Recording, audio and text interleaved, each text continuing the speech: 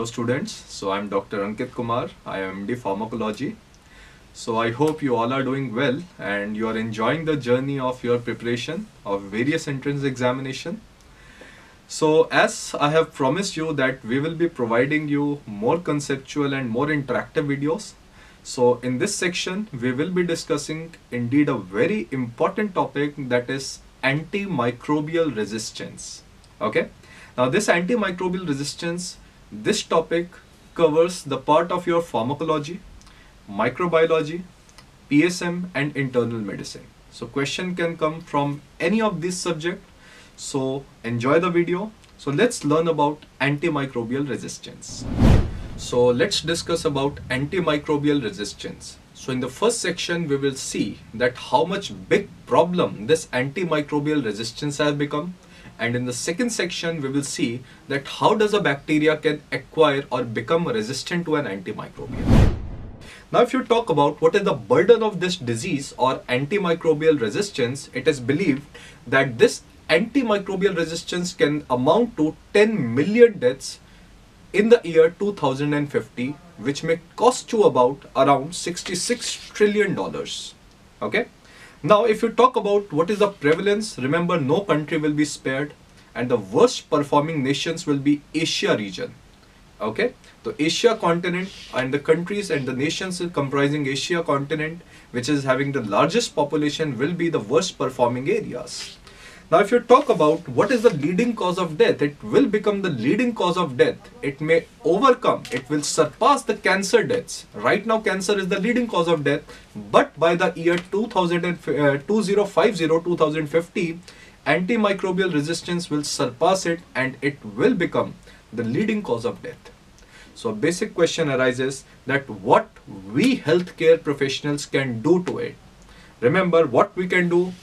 Remember, instead of curing an infection, the first thing is give stress on preventing an infection.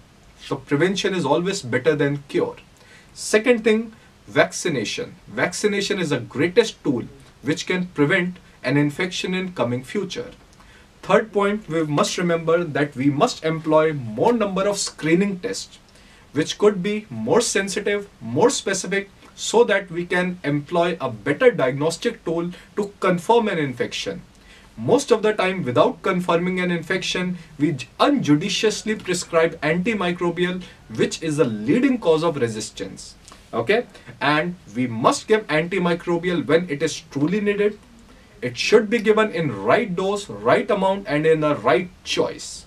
Okay, so this is the burden. So let's come to now the second part, that is how does a bacteria can become resistant to an antimicrobial.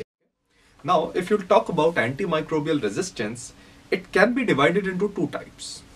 Either a bacteria is inherently resistant to an antimicrobial. So this is known as inherent resistance. Okay, inherent resistance. Or a bacteria can become resistant to an antimicrobial due to its unjudicious use. Okay, so that type of resistance is known as acquired resistance. Okay, so the bacteria was not earlier resistant to an antimicrobial, but due to chronic usage of an antimicrobial, now the bacteria has acquired the resistance. Okay, now there is a big point that this inherent resistance, why it is there.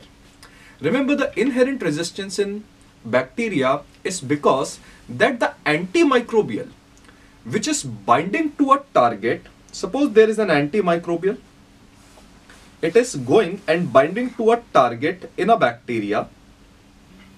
This target is not there. Okay, the target through an antimicrobial binds to a bacteria, kills a bacteria, that target is not there in the bacteria. So can we say that this antimicrobial will not able to kill that type of bacteria? That bacteria is inherently resistant to an antimicrobial. Okay. Now the point is, this inherent resistance is not a problem for us. Okay.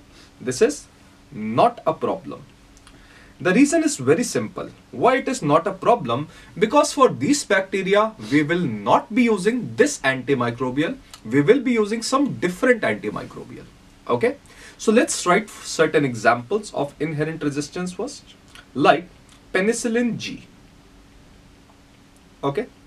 Now remember, penicillin G, it binds to a enzyme known as transpeptidase enzyme, and that transpeptidase enzyme inhibit peptidoglycan, which is mainly found in gram-positive bacteria. Can we say that in gram-negative bacteria, this peptidoglycan is not present? So penicillin G will not be effective against gram-negative bacteria, majority of the gram-negative bacteria, hence those are inherently resistant to penicillin G. So you will write gram-negative bacteria, especially Enterobacteriaceae family. Enterobacteriaceae family. Similarly, we will write metronidazole. Metronidazole is not effective against aerobic bacteria. So aerobic bacteria, you will write that they are inherently resistant to metronidazole. The reason is very simple. This metronidazole goes inside the bacteria and it forms nitric oxide. And this nitric oxide damages DNA. It damages DNA. But we know that inside an aerobic bacteria, there is an oxygen. In an aerobic bacteria, there is oxygen. This oxygen neutralizes or kills this nitric oxide. So this oxygen competes with nitric oxide and directly neutralizes. Hence in aerobic bacteria, metronidazole cannot produce an effect. Now, if you talk about the third one, that we will write aminoglycosides. Aminoglycosides, they are not effective against, and opposite we will write anaerobic bacteria. Why aminoglycosides are not effective against anaerobic bacteria? The reason is very simple, that these aminoglycosides, to enter into a bacteria, they require the help of oxygen pump.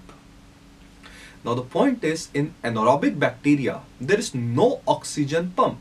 Hence this aminoglycoside cannot enter into a bacteria. Hence anaerobic bacteria are also inherently resistant to aminoglycosides. And this, remember, this inherent resistance of a bacteria to an antimicrobial is not a problem for us. We will use some different types of antimicrobial. What is a big problem? That is acquired resistance. In acquired resistance, a bacteria was earlier sensitive to an antimicrobial, but now due to chronic use, that bacteria has acquired a resistance. And this is a very big problem for us because we have a very limited resources of antimicrobial. We are not making very new antimicrobial nowadays. Because of this reason, we are running out of options. So we will write that in acquired resistance, the resistance is developed later on. Okay. And this acquired resistance is a very big problem because we are out of options. So this acquired resistance is a great problem. So let's discuss about acquired resistance in great detail. Okay, let's make a heading, acquired resistance. Now, let's make a heading, acquired resistance. Now, if we learn about acquired resistance, that how does a bacteria can become resistant to an antimicrobial later on. So we will write that this acquired resistance, we will learn two things. You have to learn two things about this acquired resistance in great detail. The first thing is, what is the mechanism by which a bacteria acquires a resistance?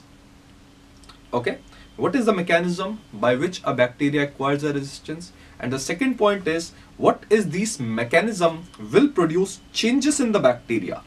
What changes are produced inside the bacteria through which it will become resistant to an antimicrobial?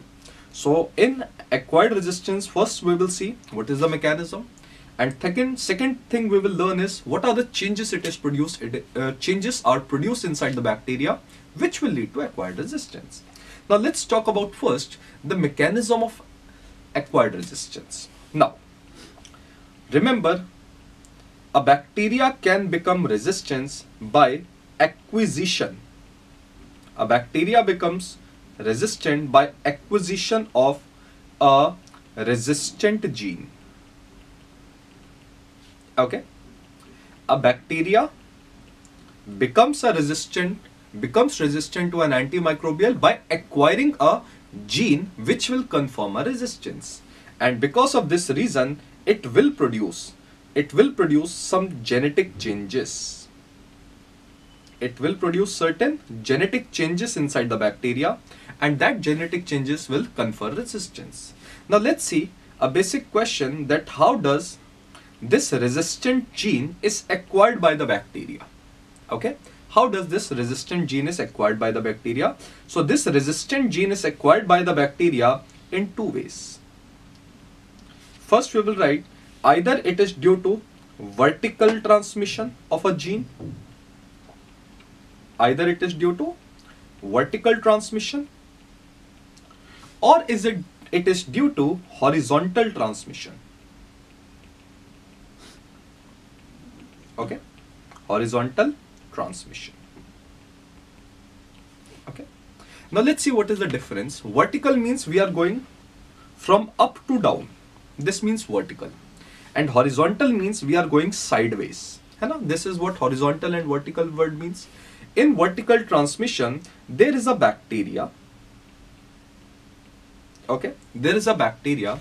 This bacteria will give its resistant gene,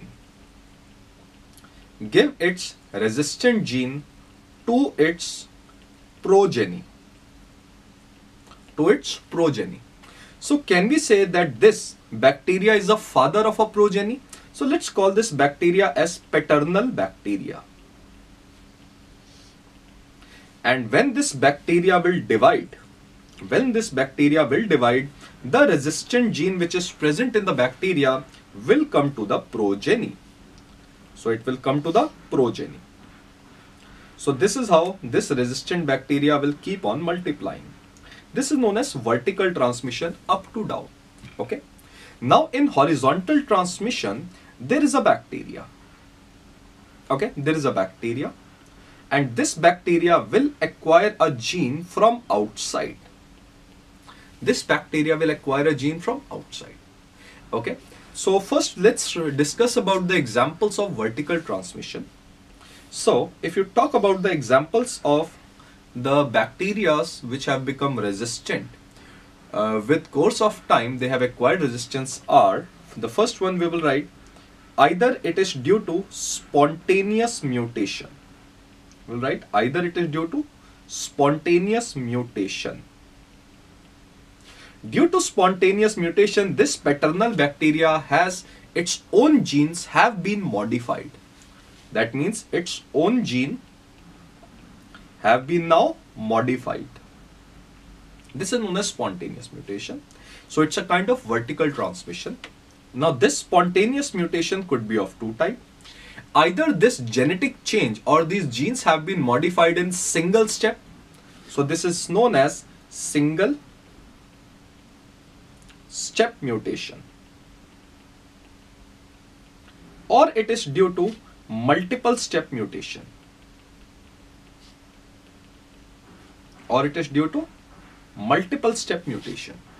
Now in single step mutation, remember, a bacteria will become suddenly resistant.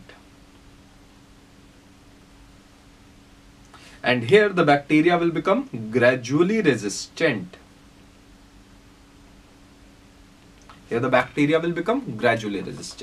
So let's write the examples of those drugs, those bacteria. The first bacteria is Enterococci or Enterococcus. Okay. Now Enterococcus has become resistant to a aminoglycoside known as streptomycin, and it has become resistant through single step mutation or single step spontaneous mutation. Similarly, we will write E. coli. E. coli have become resistant to rifampicin because of this reason. And lastly, we will write tuberculosis. TB bacteria has become resistant to isoniazid and rifampicin. Now this is a very important point that you must remember.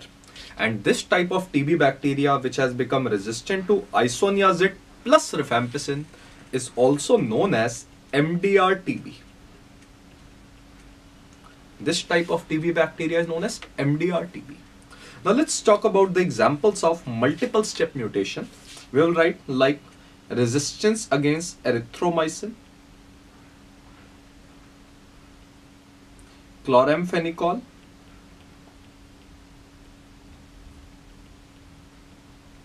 and lastly tetracyclines against various bacteria are due to multiple step mutation.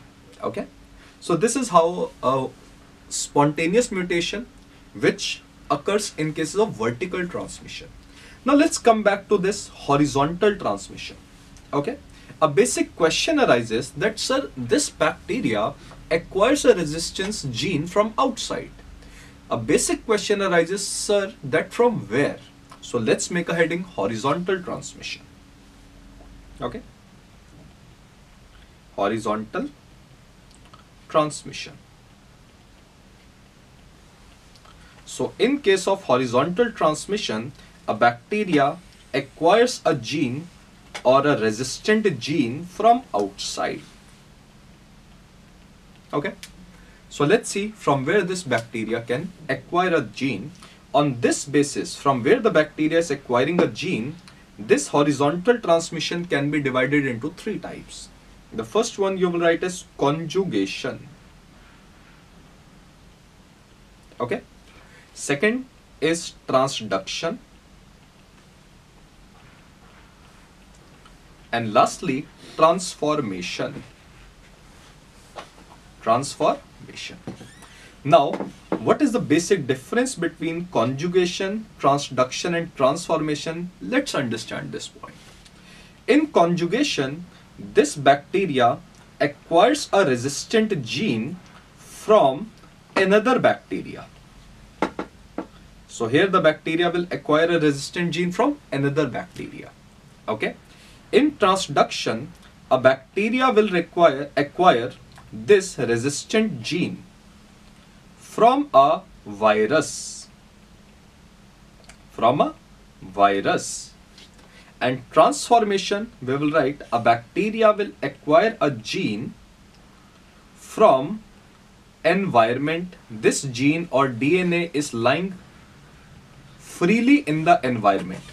From where freely in the environment? Suppose the bacteria which is in vicinity of this bacteria has become dead.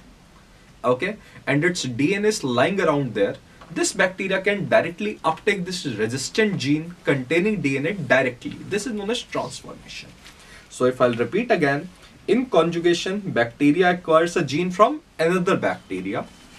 In transduction, a bacteria acquires a gene from a virus. While in transformation, a bacteria acquires a gene directly from the environment. Now we will write that this conjugation is the most common method of acquired resistance. Okay, so the most common method of acquiring a resistance is conjugation, and this transformation is the least common method overall of acquiring a resistance. Okay, now let's talk about conjugation in more detail. Okay, now in conjugation, let's make a heading conjugation. In conjugation, as we know, a bacteria is acquiring a gene from another bacteria. Okay. Now remember that in the resistant bacteria, there are two sets of genes. One is a very big set of gene which is also known as circular DNA. This contains gene. And there is a very small gene which is known as plasmid. Okay. Now this resistant bacteria, it is having a plasmid. Now how does this plasmid enters into another bacteria? So this resistant bacteria, it replicates its plasmid. This plasmid becomes 2. And now this plasmid can be given to another bacteria. This plasmid enters into another bacteria. Okay. Now the plasmid which is entering into a different bacteria, this plasmid is also known as episome. This plasmid which is going to another bacteria is known as episome. and this plasmid contain genes which can make this bacteria resistant to an antimicrobial.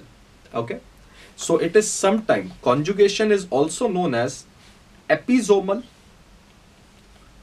It is known as episomal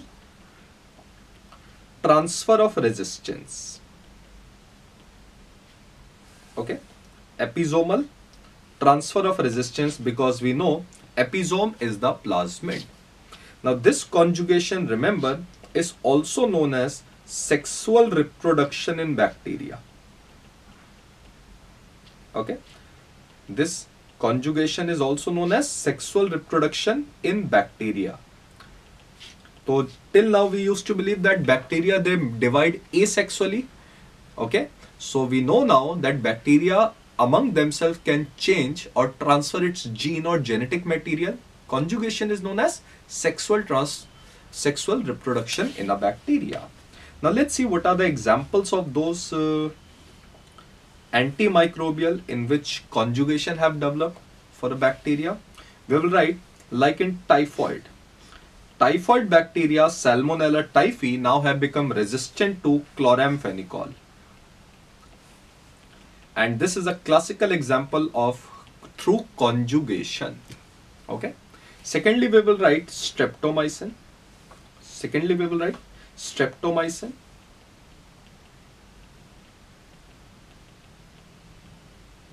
And E. coli have now become resistant to streptomycin through conjugation.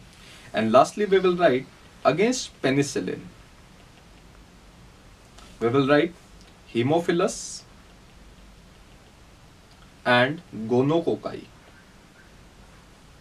Gonococci and Haemophilus, they have become resistant to penicillin through conjugation.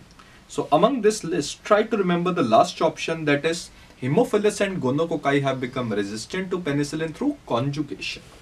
Now let's come to the second one, that is transduction.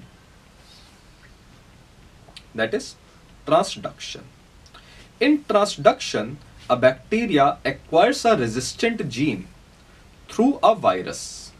So this virus is carrying a resistant gene. Now this virus, which is donating its resistant gene to a bacteria, this virus is also known as bacteriophage virus. Okay, this virus is also known as bacteriophage virus. So again, it's a very important line that you must remember. So the virus who are entering into bacteria and giving their gene are known as bacteriophage virus. Now the examples of these bacteria which have become resistant are Staphylococcus aureus and Streptococcus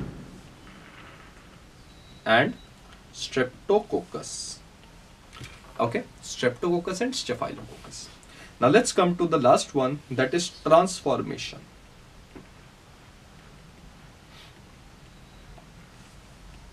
In transformation, as we have discussed, the bacteria can directly uptake the resistant gene from the environment. Okay, directly from the environment. Now, the examples of transformation, we will write that resistant to penicillin in cases of Neisseria, like Neisseria meningitis, Neisseria gonococci, and we will write pneumococci. They have become resistant to penicillin through acquisition of a virus which transfer its resistant gene into a bacteria. Okay. Now, this is all about how the mechanisms, how a bacteria is acquiring a resistant gene through spontaneous mutation, which is known as vertical transmission, or from outside, that is known as horizontal transmission, which was further divided into conjugation, transduction and transformation. Now, a second basic question arises that when a bacteria acquires this resistant gene, what changes are produced which can make this bacteria resistant to an antimicrobial? Okay, so the second point we will write, what are the changes this resistant gene will produce? So you will write changes in bacteria. Now, we will write a point that when this bacteria acquires this resistant gene, this gene will produce a resistant protein. This gene will produce a resistant protein, and this resistant protein will make a bacteria insensitive to that antimicrobial. So this resistant protein, let's see what are the different types of resistant protein a bacteria can form, which can make a bacteria resistant. So we will write that this resistant protein could function inside the bacteria in many ways. It can function in the bacteria in many ways. Let's say first point, this resistant protein can reduce the entry of antimicrobial. This resistant protein can reduce the entry of antimicrobial. Suppose this is a bacteria. Inside in a bacteria, remember, there are certain channels. These channels are known as porin channel. Through this porin channel, an antimicrobial enters into a bacteria, and these porin channels are made up of proteins. Suppose this bacteria is now forming abnormal protein. This abnormal protein is known as porin protein. So if this bacteria is forming abnormal type of porin protein, an antimicrobial cannot enter into a bacteria. Okay, and this mechanism is also known as that the drug or an antimicrobial will become impermeable. So bacteria can develop resistance to make a drug impermeable. So we will write just this point, impermeable. Okay. The classical example of drug impermeability we will write is that there is a microbe known as trypanosoma. Trypanosoma brucei. Trypanosoma brucei, remember, it causes a disease known as sleeping sickness. For this Trypanosoma brucei, we use a drug millarsoprol and we use a drug pentamidine.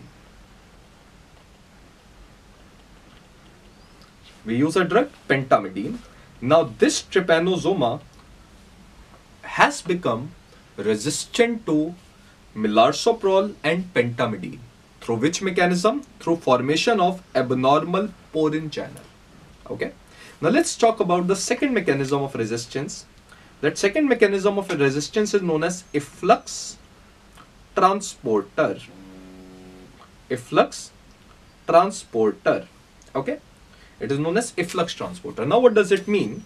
Suppose this antimicrobial has now entered into the bacteria. This bacteria now has synthesized an abnormal protein. That abnormal protein function as efflux transporter. Now efflux transporter, it will hold this antimicrobial and throw this antimicrobial outside. It will throw back this antimicrobial outside a bacteria. So this is known as efflux transporter. Okay. So this is also known as drug efflux. So that antimicrobial will be thrown outside. The classical example of the bacteria which are developing this kind of resistance we will write is tetracyclines. Against tetracyclines, you will write antimalarials. You know various antimalarials like chloroquine, quinine, mefloquine, etc. So against antimalarial, a bacteria develops a resistance through efflux transporter. This is a very important point, and rarely by fluoroquinolones. Rarely fluoroquinolones. Okay. Now let's come to the third one, that is altered target. Third one is known as altered target. Now altered target means, suppose you have given an antimicrobial and this antimicrobial bind to its target, and binding to its target kills a bacteria. Binding to its target kills a bacteria. This bacteria now has formed an abnormal type of target through which an antimicrobial cannot bind. Okay, so this mechanism is also known as drug tolerant. Drug tolerant means that this antimicrobial will not able to bind to its target because now this target have been modified. The classical example that you must remember is against, we will write drug tolerant. The classical example we will write is MRSA. Drug tolerant we will write MRSA. MRSA stands for methicillin resistant Staphylococcus aureus. Okay, methicillin resistant Staphylococcus aureus. So this is drug tolerant. We will write certain other examples of drug tolerant also. So let's write certain other examples of drug tolerant. So the first example we have already written is MRSA. MRSA stands for methicillin resistant Staphylococcus aureus. Okay, normally this Staphylococcus aureus goes inside the bacteria and it binds to a protein known as penicillin binding protein 2A. Penicillin binding protein 2A. Now this Staphylococcus aureus now is forming or synthesizing some abnormal type of penicillin binding protein 2A. Hence this penicillins like methicillin cannot bind to this penicillin, cannot bind to this Staphylococcus aureus abnormal type of penicillin binding protein. Okay. Similarly, the other example you will write fluoroquinolones. Fluoroquinolones in a bacteria inhibit an enzyme known as DNA gyrase. Now this bacteria have started forming an abnormal type of DNA gyrase to which fluoroquinolone cannot bind. So its target has been modified. Similarly, we will write other examples like against macrolides. In macrolide, they generally bind to ribosomes of the bacteria. So those ribosomes have been modified. Okay. Fourth, we will write all anti-HIV drugs. Against all anti-HIV drugs, the resistance have developed due to altered target. Okay. Fifth, we will write albendazole. Okay. Albendazole binds to microtubules of a bacteria of a helminthic infection. So these microtubules have been modified. So this is the example of drug tolerant. Now let's come to the last mechanism that is known as enzymatic degradation. Enzymatic degradation. Now enzymatic degradation means, suppose there is an antimicrobial. This antimicrobial enters into a bacteria, and when this antimicrobial enters into a bacteria, bacteria degrades this antimicrobial. It is degraded by enzymes. Agreed? So this mechanism is also known as drug destroying. This is also known as drug destroying mechanism. Okay? So enzymatic degradation occurs against the bacteria. We will write the mnemonic A, B and C. A for aminoglycoside. Okay. A for aminoglycosides. B stand for beta-lactams.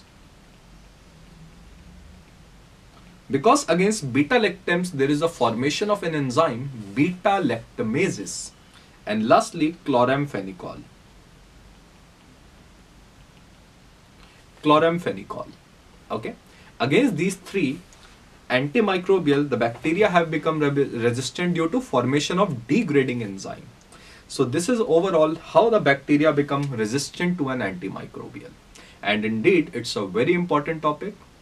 And that important topic you must revise by whole heart. So I hope you have understood the whole concept of antimicrobial resistance. So thank you very much for listening to this video.